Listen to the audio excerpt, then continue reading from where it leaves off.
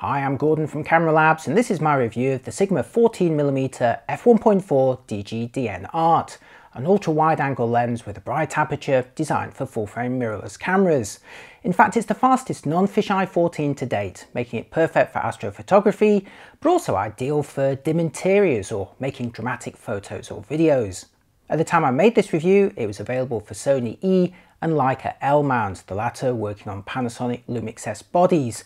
Come on, Canon and Nikon, your systems would really benefit from opening fully to third-party lenses like these. Can I get an amen in here? Announced in June 23 and costing around $1,600 or £1,400, the 14-1.4 becomes the sixth and widest DG-DN mirrorless lens in Sigma's high-end art series, joining the existing 20, 24, 35, 50 and 85 models, all sharing the same fast f1.4 apertures. If you're an L-mount owner, the Sigma 14-1.4 is pretty unique, with only Panasonic's own 14-28 extending as wide in a true native mount, albeit as a zoom with a much dimmer f4 to 5.6 aperture.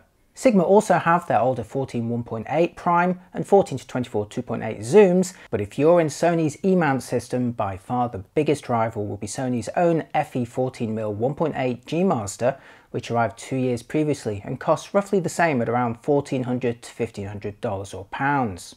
I reviewed Sony's 14-1.8 back then, and even 2 years later it represents very tough competition, an excellent performer at a similar price. So Sigma's new 14-1.4 better be good. In my review, I'll show you what it can do and how it compares. First things first, in a world when many new lenses are touted as being smaller or lighter, the Sigma 14-1.4 is unapologetically substantial. Measuring just over 100mm in diameter and 150mm long, it makes Sony's 14-1.8 look pretty compact. More dramatic though is the weight. At 1.17 kilograms, the Sigma is more than double the weight of the Sony, making it much less practical for handheld or gimbal work, so you really have to want that slightly brighter aperture. Just look at the Sony 14 in comparison. Sure, it's not quite as bright at f1.8, but it sure is considerably more compact and usable handheld. Sigma realises this and pitches the 14-1.4 as being optimised for astrophotography, where you'll be typically shooting from a tripod. Indeed, it's supplied with a collar and tripod foot, sensibly taking the strain rather than your camera's lens mount. The collar allows you to rotate the barrel, albeit sadly lacking any tactile feedback at 90-degree intervals. But in some consolation, the foot does have an Arca-Swiss dovetail, allowing you to slide it right into a compatible clamp, and if you are hand-holding the lens, you can also remove this collar and foot to reduce the load a little. Now this does reveal some mounting holes around the barrel, but in the first of a number of small but considerate moves, Sigma supplies a rubber ring to cover them up, and also to present a tidier looking barrel. Closest to the lens mount is an aperture ring from f1.4 to 16 in 1/3 increments, with a lockable A position for body base control. Like other art lenses and the Sony, this is declickable for smooth and silent adjustments. Towards the end of the barrel is a very smooth and well damped manual focusing ring, and sandwiched between this and the aperture ring are 3 switches and a button.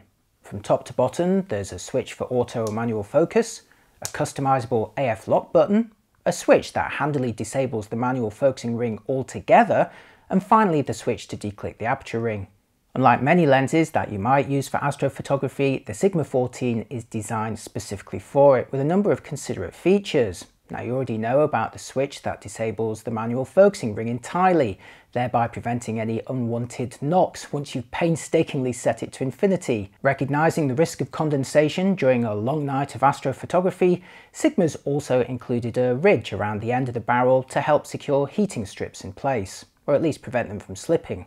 Like most ultra-wide lenses, there's a built-in petal hood, but unlike the usual friction-based caps of models like the Sony 14, Sigma's designed one that can actually clip onto the end of the barrel and stay in place. Better still, the spring-loaded mechanism in the cap also doubles as storage on the inside for a pair of soft filters. Yep, like most lenses with this kind of bulbous front element, the 14-1.4 accommodates filters at the mount end, and Sigma supplies a stencil for you to cut out your own. Now this is no different to the Sony 14, but the ability to store a couple of these filters in the cap is a really nice touch. As an art lens that's also made in Japan, it won't surprise you that the build quality on the Sigma 14 is excellent and it's weather sealed throughout. So while the lens is undeniably substantial, especially with the tripod foot, maybe think about it as being reassuringly hefty and designed to excel at a job.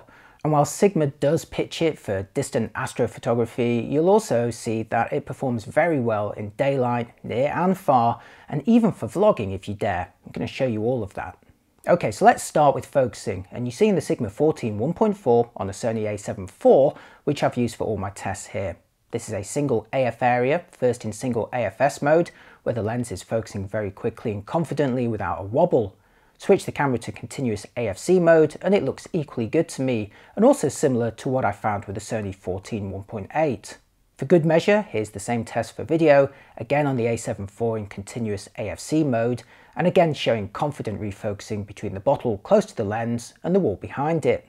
Next for a focus breathing test with the lens close to f16 and manually focusing from infinity to the closest distance and back again. You'll notice the field of view doesn't actually change that much when you look at the edges, but unusually that barrel distortion becomes more pronounced, making the centre appear to stretch further away into the distance. Now this isn't exactly ideal unless you like that warp drive or vertical style special effect, but equally it's something that you're unlikely to come across when using the lens under normal conditions. That said, here's how the Sony 14 looks in comparison, which exhibits a much more conventional reduction in the overall field of view without that stretching effect. Okay, now for my Sigma 14 1.4 optical results, and I wanted to start by showing an image taken straight from the camera without any lens corrections applied. And now for one with distortion compensation set to auto in the Sony menus, which is how this lens is meant to be used. As I toggle between these images, you'll see that there's actually minimal correction taking place considering the extreme nature of the lens, just a mild tweak to compensate for some barrel distortion with an equally mild crop as a result. When I compare the coverage with compensation applied, it looks essentially identical to the coverage delivered by the Sony 14 1.8, so there's no compromise here to worry about. From this point on though, all my results are shown with distortion compensation set to auto, which again is how this lens is designed to be used. Sigma says the lens is optimized for distant subjects like Astro, and I'll be showing you some of that in just a moment, but this should also make it very adept at landscapes. So here's my standard test scene, which you can compare against the same view in my other reviews. It's angled so that details run into the corners. You're looking at the lens wide open at f1.4 here, and if we zoom in for a closer look in the middle of the frame where the camera is focused, you'll see a tremendous amount of detail, and there's no significant boost to be gained by closing the aperture any further. Heading out into the far corner unsurprisingly results in some darkening due to vignetting, but there's minimal loss of sharpness here with excellent detail right out of the gate. As you close the aperture, one stop at a time here, the vignetting quickly lifts, leaving a clean looking frame with a mild boost in detail at around f5.6 to f8. Now if you're shooting a landscape, you'll enjoy the best results with the aperture closed down a little to around this point, but the headline here is that the lens is performing very well at the maximum aperture. Indeed, comparing my results from the Sony 14 1.8 shows both lenses delivering similar detail and sharpness across the frame when wide open, albeit 1.4 for the Sigma and 1.8 for the Sony. To see how this translates to astrophotography, I headed up to the South Downs, the nearest darkish location to where I'm based in Brighton. Here's a 5-second exposure at 400 ISO with the lens wide open to f1.4, where you can see the summer sky, young moon and light pollution of Brighton all conspiring against me, but there's still some stars visible, and I've boosted the whites and the highlights on the raw file to make them clearer here. The detail in the middle is well corrected, as you'd expect, and moving into the far corner also shows the stars remaining well behaved. I'd say this is an excellent result for the Sigma lens, proving that it's a desirable option for wide field astrophotography. But so's the Sony 14 1.8, seen here from pretty much the same location, albeit at a different time of year, and mounted on the Alpha 1 versus the a7 IV, which I used for the Sigma tests. Plays the corner crops of the Sigma on the left and the Sony on the right, when both lenses are wide open, shows little to choose between them, although with an aperture that's 2/3 of a stop faster, the Sigma will allow correspondingly shorter exposures or lower ISOs as a result. And also don't forget those extra physical features on the Sigma like the manual focus lock, wide focusing range, filter holder and that ridge to stop a heat strip from slipping. These all make it more desirable for Astro overall.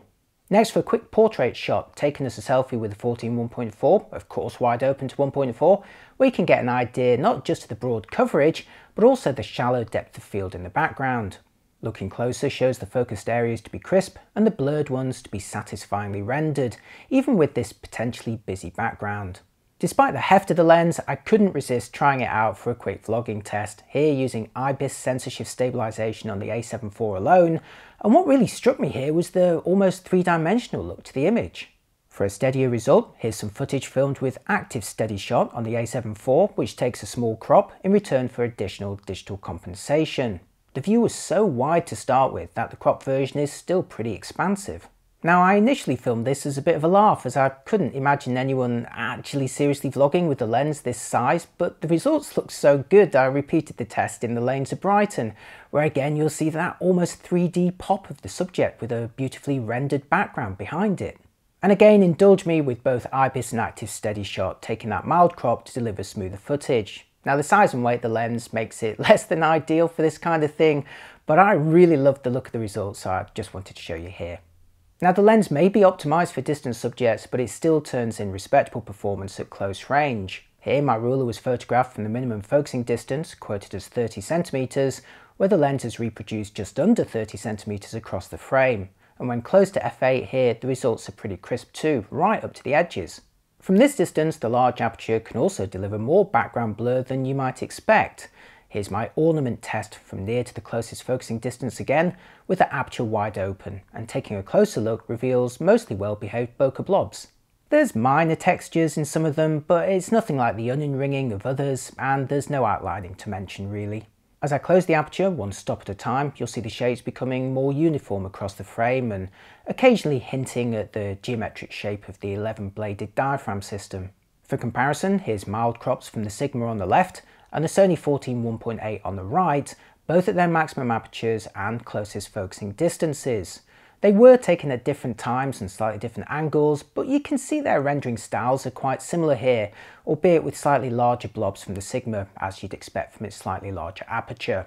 Do you have a preference?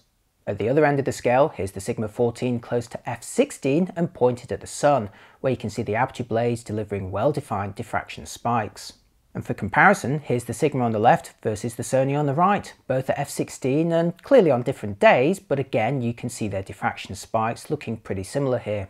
Just for fun, here's a video demonstration of the Sigma's full aperture range from 1.4 to 16 and back again, with the aperture declicked for smooth operation, where you can see the impact of the diaphragm system with point sources of light, albeit a slightly fuzzier one here due to the conditions. In fact, while Sigma is keen to keep telling you that the lens is optimised for astrophotography, I had a great time filming with it day and night, even handheld. You've already seen how good it is for filming pieces to camera, but it was equally effective for huge dramatic views or tight interiors, and again with some opportunity for shallow depth of field effects from close range. Which now brings me to my final verdict, during which I'll show you a bunch of photos that I took with the Sigma 14-1.4 on a Sony A7 IV body, all JPEGs out of camera here. As always, you can find some of the original images on my review page for the lens at cameralabs.com if you'd like a closer look. The Sigma 14-1.4 is not just the fastest non-fisheye 14 to date, but delivers excellent performance wide open, across the frame and near to far.